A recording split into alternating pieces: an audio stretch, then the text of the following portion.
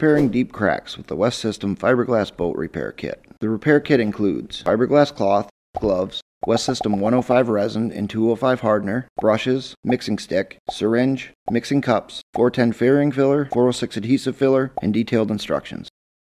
Additional tools: Orbital sander, 80 grit sandpaper, scissors, and a marker. Whenever sanding fiberglass, it's a good idea to wear a dust mask. Today we're going to fix impact damage on a fiberglass laminate.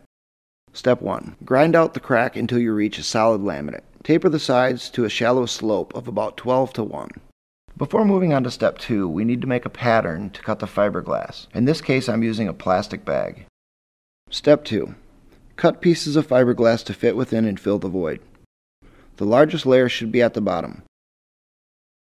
Each successive layer should be smaller than the layer below it. Step 3. Squeeze the West System resin and hardener into the mixing cup. Always wear gloves when mixing epoxy. Stir for at least 1 minute. Each packet of resin and hardener will saturate about 48 square inches of fiberglass. Step 4. Apply the largest piece of fiberglass in the center of the void. Using the disposable brush, saturate it with epoxy. One at a time, apply and saturate the progressively smaller pieces of fiberglass, centering each one over the larger pieces. Mix more epoxy as needed to saturate all the layers of the fiberglass. Allow the epoxy to cure until it begins to gel.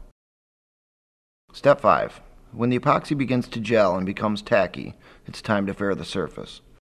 To create a fairing compound, mix the resin and hardener packet and blend in 410 fairing filler to make a thick, non-sagging mixture. Trowel this mixture onto the fiberglass cloth with a mixing stick. Smooth the mixture slightly higher than the surrounding surface area. Allow the fairing compound to cure. Step 6. Sand the surface to shape. Refill any voids as necessary. Step 7. Coat the repair with unthickened epoxy to ensure an excellent surface for the final finish.